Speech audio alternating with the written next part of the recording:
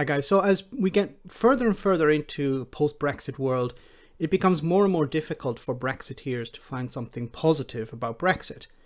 But don't worry, the Daily Express, the pro-Brexit, pro-Tory newspaper, is here to save the day. It says here in this headline, "Take that Brussels, UK to launch ferry trade route around Europe to bypass hated EU rules." So it goes on to say in the article, the proposed ferry service would travel between Poole in Dorset and Tangier Med near Tangier. The roll-on roll-off service would cut the journey time between Britain and Morocco in half from 6 days to just 3 days.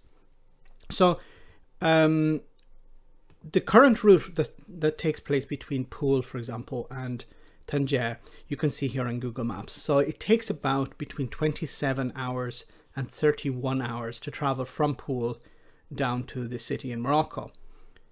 So the proposal would be to send a ferry instead around France and Spain and roll off in Tangier.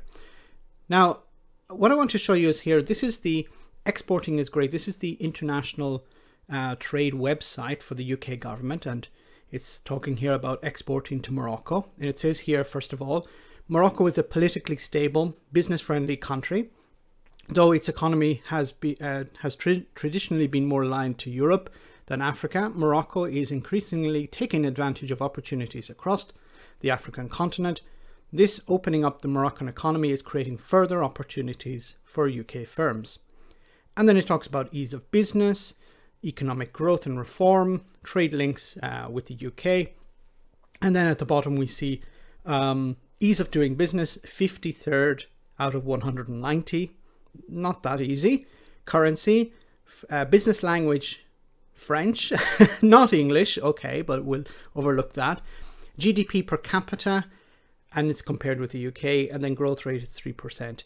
Okay, so this seems, well, it's nothing too bad here. It seems politically stable and ease of doing business is not great, but what's interesting is this website is actually an update on an original website from the Department of International Trade for the UK government. This was actually published in 2015, just before the Brexit referendum. And you can see here, it gives a review of Morocco. It says here, strengths of Moroccan market include good communication networks and global transport connections, strategic geographic location and gateway to Africa, open skies agreement with the European Union. Okay, that's gone. And low-cost flights from the UK, so that's gone.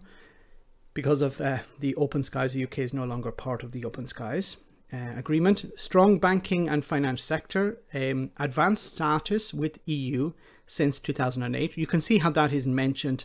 So what is this advanced status? So it says here, for of the southern partners, Morocco has been one of the most developed relationships with the EU. An association agreement has been enforced since 2000, and a new ENP action plan was adopted in 2013. The country was granted ENP advanced status in 2008, reflecting the ambition of strengthening EU-Morocco cooperation and to further support economic and political reforms. So it's moving closer and closer to the European Union. Okay, but let's get back to what it says here. Competitive labour costs, tax incentives, no restrictions to capital and ease of repatriation for profits and dividends. That's interesting. And Morocco was ranked fairly high in the World Bank 2016 doing business, moving up 5 places from 2015. Okay, so what about the challenges? Of course, it doesn't talk much about the challenges on this other website, but let's have a look at some of the challenges. So it says here, there are some challenges to doing business in Morocco, including bureaucracy. I thought Brexiteers didn't like bureaucracy. Implementation of legislation and delayed decision-making. Counterfeiting. Corruption, although the Tories don't have a problem with corruption. Competition from EU trading partners. And growing competition from non-EU countries.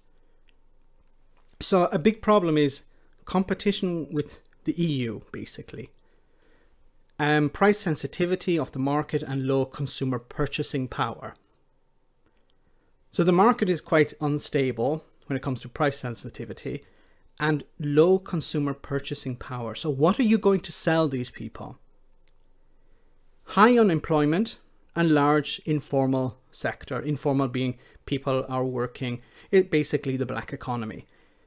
So it's not exactly, this is what the UK is replacing trade with Germany, trade with France, trade with Spain, trade with Austria, trade with parts of Scandinavia with.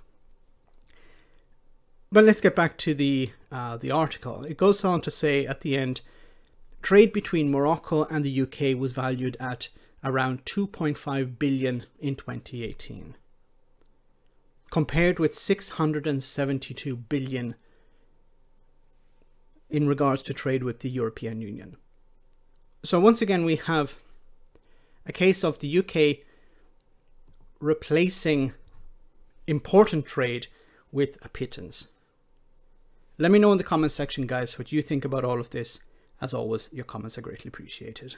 Thanks a lot. I want to say a big thank you to all of my patrons. You ensure that this channel continues to exist. I'm eternally grateful for all of your support. If you join Patreon, you will receive instant access to our Discord server, where we have both audio and video chats. You can chat with me and other patrons, where we discuss important and non-important issues. Becoming a patron per month costs about the same as a large coffee, so why not check it out?